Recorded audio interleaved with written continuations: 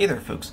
So I want to try and briefly cover updating the firmware on the RetroPixel Pocket because the process is a little bit not intuitive, and there are some gotchas that I've been trying to follow people working on this, you know, trying to update it for themselves. And there are a few gotchas that quite a few people seem to be hitting, and even though I posted a text guide, it doesn't seem to quite affect them. But anyway, just for the sake of the video, here is what firmware we're starting with. This is not the release firmware that these RetroPixel Pockets shipped with. By the way, mine is in a prototype housing, but the actual internals are from a retail unit. But anyway, I installed the 1.01 firmware or whatever.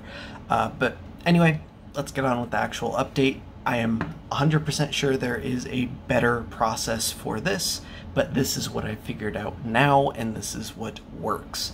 You're going to need at least 3 different things, not counting your RetroPixel Pocket and a USB cable, but you're going to need a computer for this. I had the best results with Windows 10. Windows 8.1 and earlier don't seem to be compatible with one of the 2 drivers, and Windows 11 and presumably later aren't compatible with the other 2 driver, the other of the 2 drivers. So Windows 10 was the only system I was able to get both drivers working consistently and properly on. You need both. It is a requirement. If you do not have both, your device will just reboot to a black screen, and that's where it stays until you power it off. Anyway, so to tell if the first driver is working, oh, and by the way, I would highly recommend, if you can, have a dedicated machine for this, because we do have to install some sketchy software and use some sketchy drivers. Windows 11 should work, but you have to disable core isolation memory integrity feature first, because one of the drivers that we install is explicitly incompatible. So you'll want to turn that off, then reboot your computer, and then the steps should be the same as Windows 10 so far. But first thing, let's go to Funnyplaying's website, funnyplaying.com. They just kind of revamped this site here, so things are in a little bit of a different spot, but you want tutorials. And then right now it is the second most recent. I will of course have a link in the description below, but their tutorial kind of sucks, and I'm not really happy with PhoenixSuit's tutorial either. But either way, this has all of the handy links. So first one, we will want PhoenixSuit. Click that link, scroll down. I'm going to use v1.10.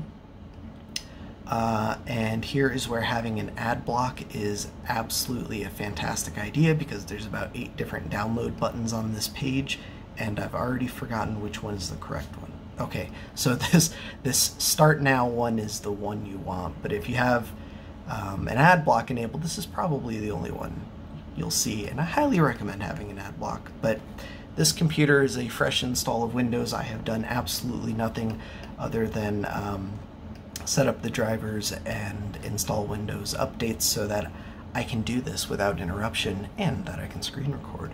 But anyway, yeah, once you've got it downloaded, I went ahead and downloaded it in advance. You'll just get a zip here, and then the other thing we want, we can close that tab and this tab. We also want the firmware. I'm going to go ahead and install the 1.1.2 version. I have, of course, also already downloaded this. This might take a little bit because it's a bigger file. The software to install this is about 15 megabytes. The actual firmware image is over a gig. It's 770 megabytes. But either way, go to the Google Drive page, click download, and then click download anyway, and it will download for you. The PhoenixSuit software comes in a zip file format. You don't need anything else to open that, but the software image for the RetroPixel Pocket is in a 7Z file format. So you'll need software like 7-zip to go ahead and extract it. But once you've got something like 7-zip installed, just double click, and then we will extract that image. I'm just going to go ahead and drop it in my downloads folder because there's nothing else in there. It doesn't matter. It's going to ask me to overwrite because I already did that. And then we will do the same thing with the PhoenixSuit software. Same thing, just going to dump it in my downloads because none of this matters. Okay, so now that we've got the software prepped, let's make sure the drivers are prepped. So on your computer, if you right-click on the Start button all the way in the lower left-hand corner, you'll get this menu here. We want Device Manager. And what we're going to make sure of is when I plug the RetroPixel Pocket while it's on, home menu is fine, just make sure it's not running any games. Go ahead and plug that bad boy in. Let's set it off to the top here. Actually, I'll set it right on top of my screen. We want to make sure with Device Manager open that there are no unknown devices popping up. Since there are no unknown devices popping up, I'm confident that the ADB driver is working. Now, the ADB driver is one of the 2 drivers that we need. For whatever reason, it just works out of the box on Windows 10 and 11, and I couldn't get it working at all on Windows 8.1 and earlier, even using Google's drivers or the included PhoenixSuit driver. Now, the other driver we can't really test without using PhoenixSuit, so I'm going to go ahead and start that up. I'm not sure if it's supposed to be PhoenixSuit, since Suite is S-U-I-T-E. Oh, there it is. We're looking for PhoenixSuit.exe. Go and run that, confirm the UAC prompt, and it should start right up. Now, another confirmation that our driver is working is this page will go from device not connected to showing device info about our specific device. So that's how we know it's connected. Now from here we can do a couple different things. One of the neat things is if we go over into the APK tab, we can click recovery, and it's going to reboot the RetroPixel Pocket into its built-in recovery mode, where, you know, if you've ever messed around with an Android device, it's going to look pretty darn similar. There we go. Just like that, and we can navigate with the volume rocker here and then use the power switch to select. Unfortunately, the recovery does not appear to be set up properly, or the firmware releases aren't set up properly. I'm not sure which one it is.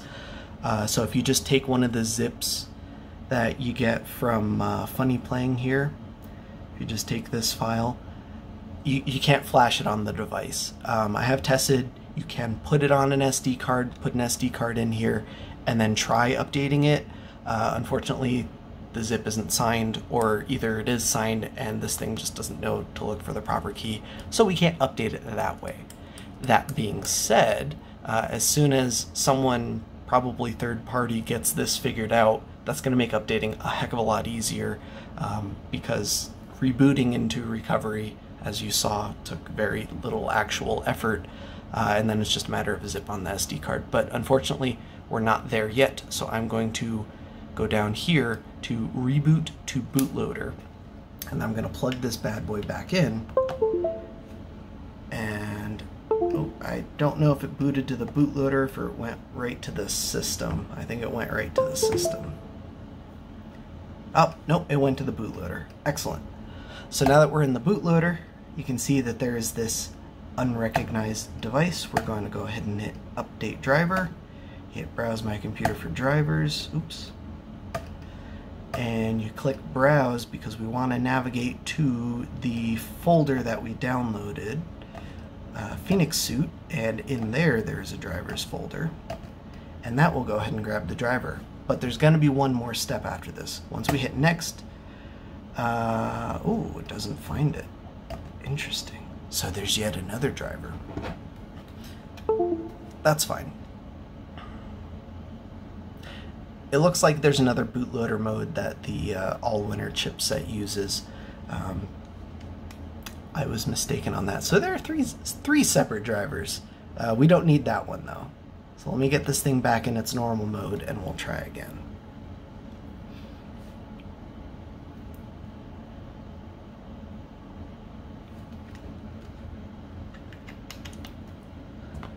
Plug that in.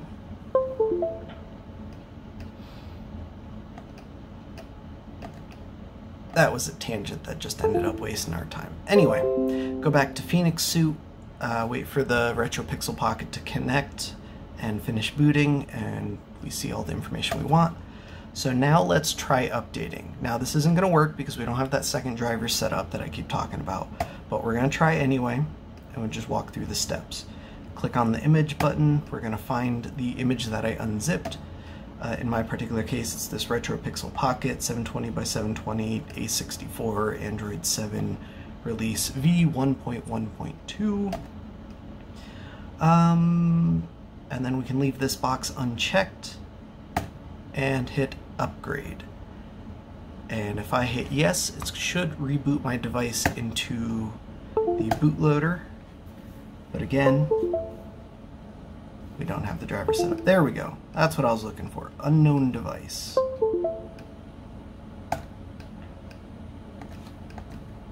So from here, now we can hit update driver, point it to that folder, see downloads, PhoenixSuit drivers, and then it should grab the driver, but it's going to give me a warning that the driver is unsigned.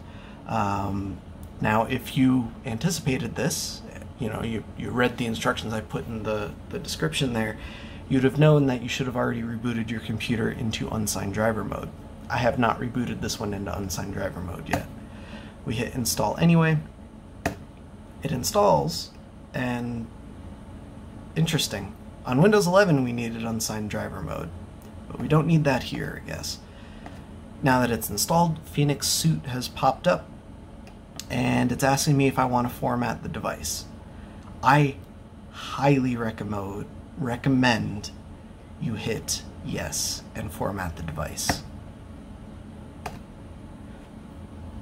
If you do not format the device and you do an in-place upgrade and something breaks, you're going to have to start this process over and then click yes on that again, or do a factory reset from within the device. I don't know if the factory reset works.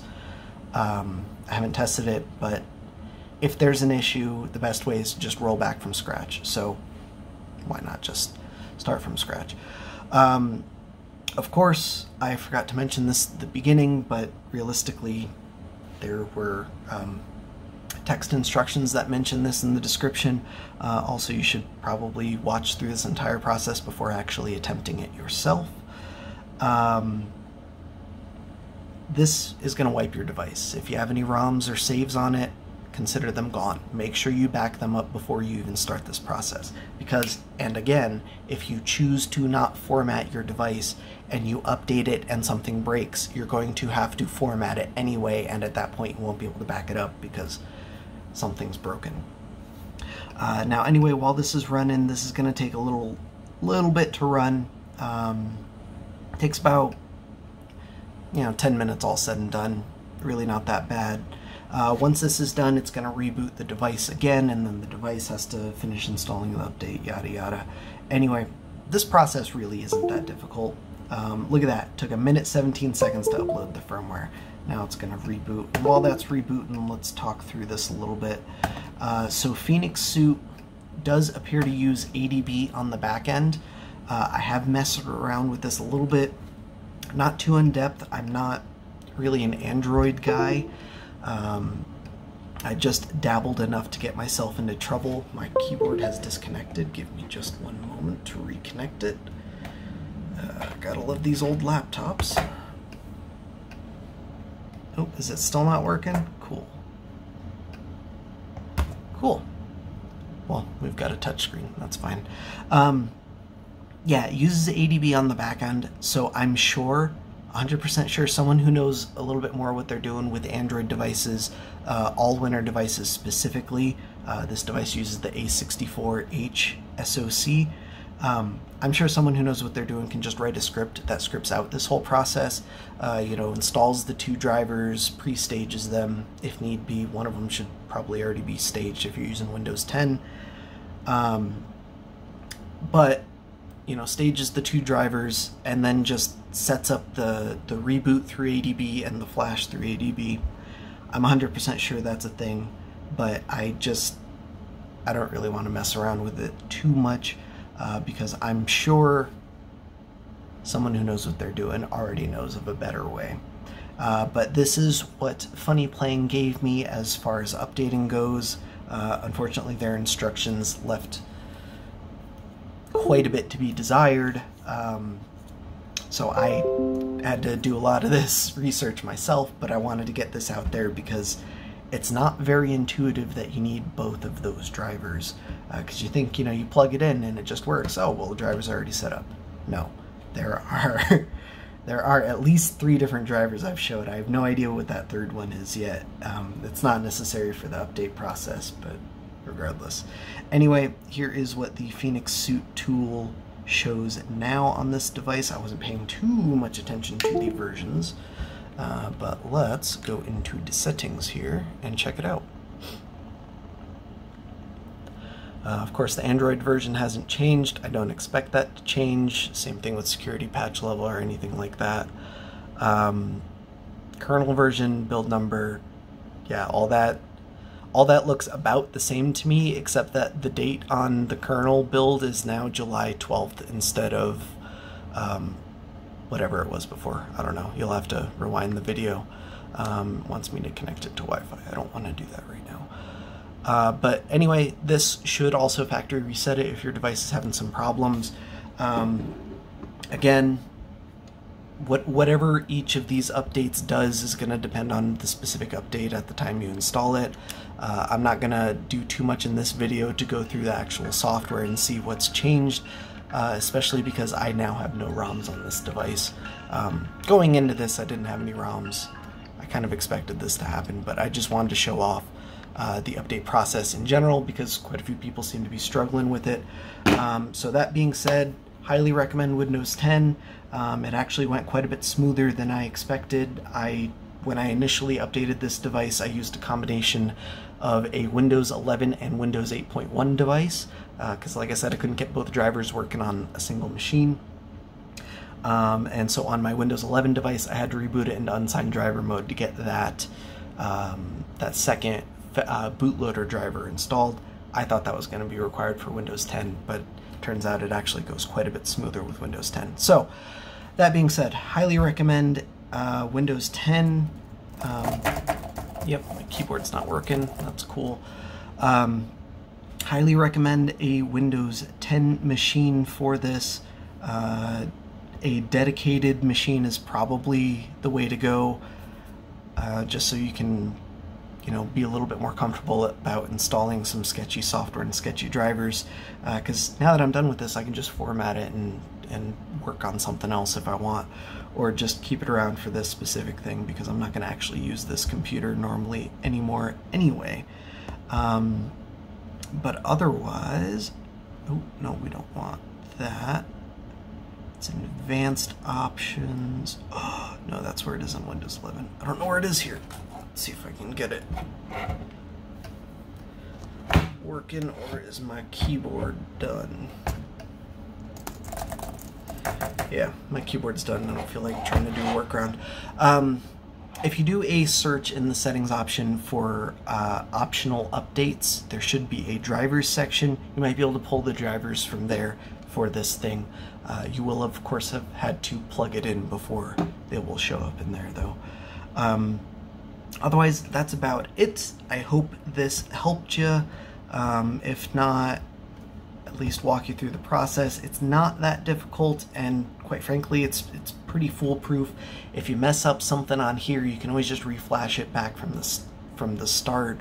The bootloader and recovery are built into the chipset itself. They're always going to be there, so I guess they're always going to be effectively a backdoor into the device. It is what it is, but that's a double-edged sword. Because it's so insecure, if we ever brick it, we can easily unbrick it, that sort of thing. But either way, that's about all I've got. Thanks for watching. Links in the description. Couple things before I go. first and foremost, if you're having issues with this process or your RetroPixel Pocket in general, I'm not Funny Playing. I'm not affiliated with them. I can't help you if I wanted to, and in a lot of cases I don't really want to help. I run this channel as a hobby, and this sort of stuff is fun to me. Tech support, not so much. So if it's not working for you, sorry about your bad luck. Try and review my video a little bit more. Maybe you'll find out where you went wrong, or maybe there's some sort of software or hardware incompatibility. I don't know, try a different USB cable, try a different USB port. On this specific computer I only have the one USB port, well technically the two, but on my Type-C port I'm running video capture right now. Anyway, try a different USB cable, try a different USB port, try a different computer. If you're using a virtual machine for this because you took my words to heart and aren't using a dedicated machine, make sure your USB pass-through is working properly.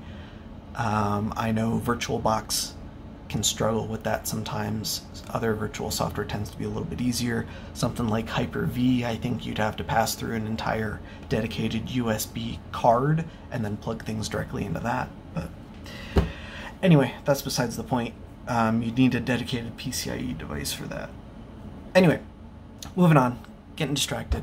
One more thing, in the description I'm going to have my text walkthrough of this. It's almost entirely the same process, but a little bit more well thought out because this was kind of unscripted and mostly off the cuff, whereas the text guide I have the benefit of hindsight for. Anyway, and the last thing, Funny Playing has given me the source code for the OS that goes on this thing. I'm guessing it is the source code for the version we just installed. My laundry's done. The 1.1.2 version, or whatever it was, I've totally forgotten already. Doesn't matter. Yeah, 1.1.2. I will go ahead and link that in the description below. It is a mega archive. It is from Funny Playing. If for some reason it goes away, I'll try and get it re-uploaded. I do have a local copy, though I have not actually verified that that's what is in there. It's quite a big download. About 15 gigabytes. Looks like it includes some other tools needed for compiling. I don't know, but either way, they've assured me the source for this thing is in there. So if you're the enterprising type and you want to port a different OS to this thing, hopefully everything you need is in there. Please try and link back if you can, just so we, keep things a little bit more organized. I want to get a GitHub repository set up for this thing, but I'm not familiar with Android enough to say this is what we need to upload and this is what we don't need to upload, and GitHub's not going to be happy with me uploading a 15 gigabyte zip file, so we'll work it out. Work in progress. Anyway, here's what I got. Thanks for watching. Links in the description, etc., etc. Keep on being awesome. Catch us all next time.